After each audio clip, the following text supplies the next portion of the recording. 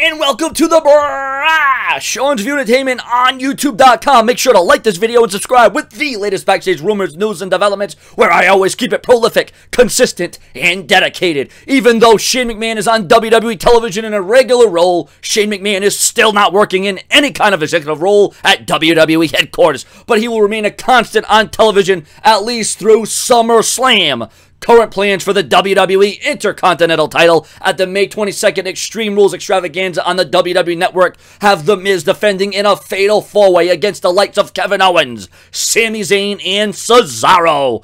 On a related note, a stipulation is expected to be added to the Dean Ambrose versus Chris Jericho match, and right now there is a bunch of conflicting reports on just what that stipulation will be. Maybe it will be a rest in peace match, seeing that we all know what happened on Raw when the death of Dean Ambrose's best friend came to an end, ladies and gentlemen.